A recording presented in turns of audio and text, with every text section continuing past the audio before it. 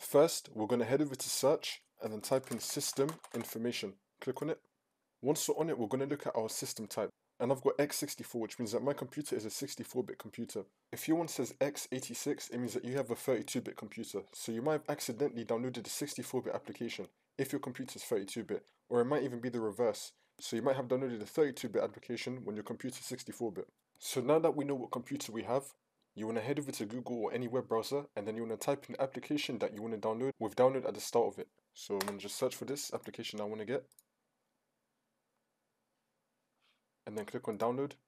And then you want to make sure that you select the correct one for your computer. So for me, in my case, I'll be getting the 64-bit one, because now I know that my computer is 64-bit. Now click on download. Now once you have the application in our downloads folder, we want to right click on the application, click on properties, and then click on compatibility. And then you want to tick run this program in compatibility mode. And then you want to select the latest operating system down on this list, so which is Windows 8. And then you want to click on run this program as an administrator, and then click on OK.